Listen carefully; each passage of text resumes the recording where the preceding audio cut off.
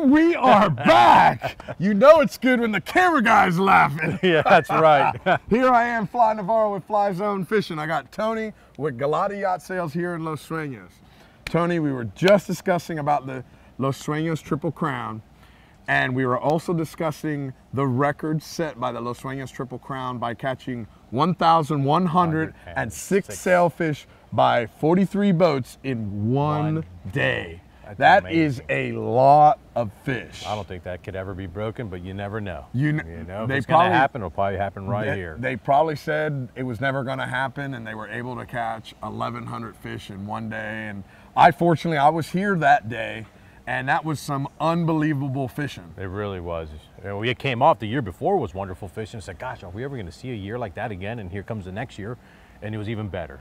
We had 2 years of incredible fishing. I remember in the it was good all day long where the radio never stopped. And then in the afternoon, as the boats kind of triangulated on the one spot where the body of fish were, and everywhere you looked around, you saw boats backing up and chasing. Backing up. The best part about it for me, because of all the dredge fishing that we do, is it's almost like putting up a fight flag saying, okay, I'm fighting fish. When you look over and you see a boat with their dredges hanging on the side, it's like, okay, they're doing battle. Even though they might not be backing down on a fish, you know they're doing battle because their dredges are hanging. And you keep an eye on them as they're going into their turn.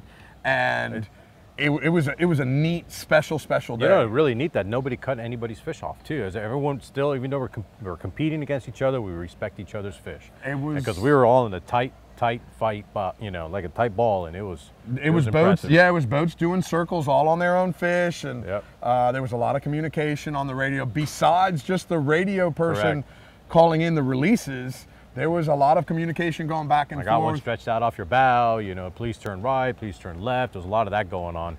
So that's and it's flat calm. Oh, it was flat calm. And it's flat calm. Yeah, don't leave the most important part out. That is calm. the most important part.